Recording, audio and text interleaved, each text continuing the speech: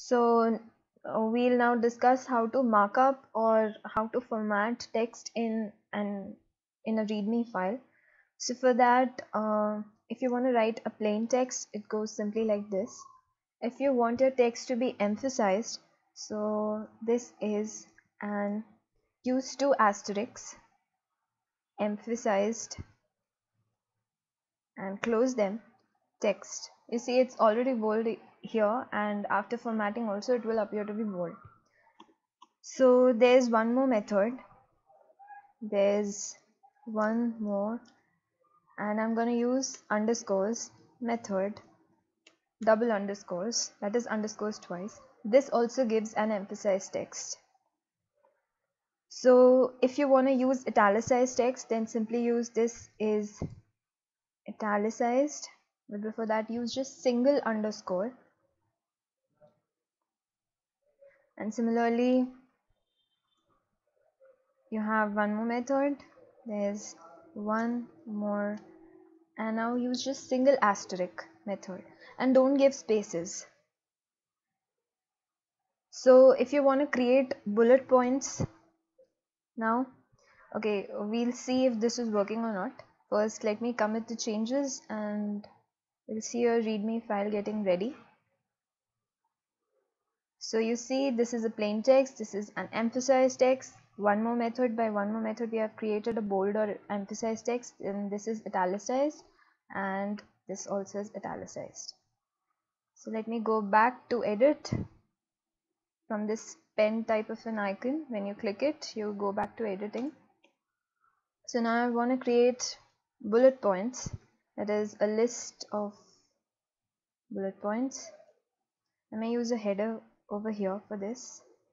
So let me just write 3 hashes and a space. That's working. Now for bullet points, if you write an asterisk and give space and then write number 1, you're not closing it, so that will be treated as a bullet point. Number 2, an asterisk, and number 3. So let's commit the changes and see if the bullet points are working or not. So yes, they are. So now there's one more method of creating a bullet list. Let's go through that as well. I'm gonna again give it 3 hashes, space, and again a list.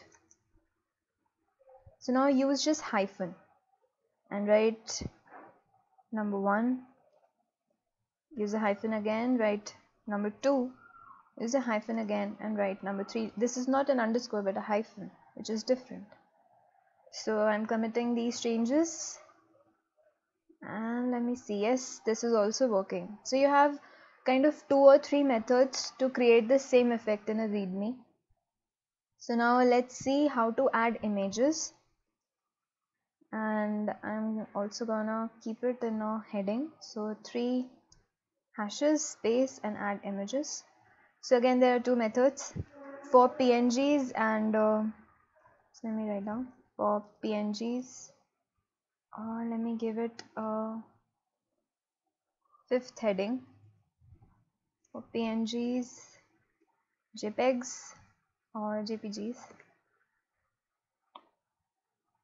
You can also use this HTML markup, which is simply image src equals to, and in these double quotes will go our link. So I have an image ready here. I'll just right click over it and copy image address. I'll have the image's address and then I'm gonna just paste it over here. So now let's commit changes and see if it's working. Indeed it's working. So now I'm gonna edit it again and show you the second method of adding images. I have already the link copied to the clipboard. So this is the second method, exclamation mark, and within square brackets will go alt text, all in small, and there's a space between alt text. Now there's no space and we are just opening and closing the parenthesis. I'm going to copy the link or the URL over here. Then let's see if this format is working for us or not. Clicking on commit changes and I see 2 images over here. Yay! So the format is working, the second one. So what if you want to add GIFs to your README also? So there's a provision for that too. Simply use this format again of alt text and of copying pasting the link over here, only provided that at the end it should be GIF, that is GIF. So let me make one more heading for this, which will be 5 hashes, and for GIFs. So I have one GIF ready, which is a hot dog which is dancing. So I'm just gonna go to copy link, and I'm gonna copy the GIF link from here. So this is copied successfully.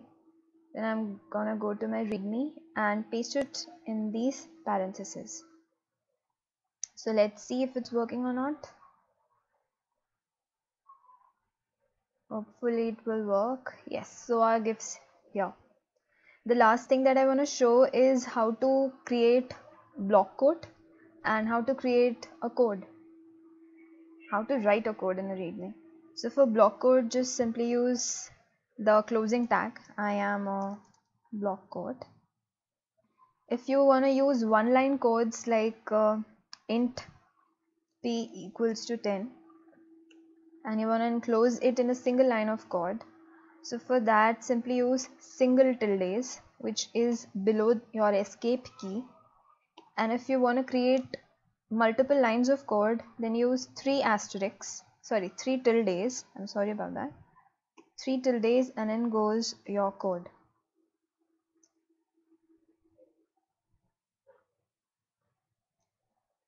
So this is your code, something something, and then you're closing it, and then again close it with 3 tildes, which is below your escape key. So this is a block code, this is a single line of code, and this is your multiple lines of code. So let's see if it's working or not. And yes, it's working. So this is a block code, this is a single line of code, and this is a multiple line of code. So hope all this was clear to you. So thanks for watching.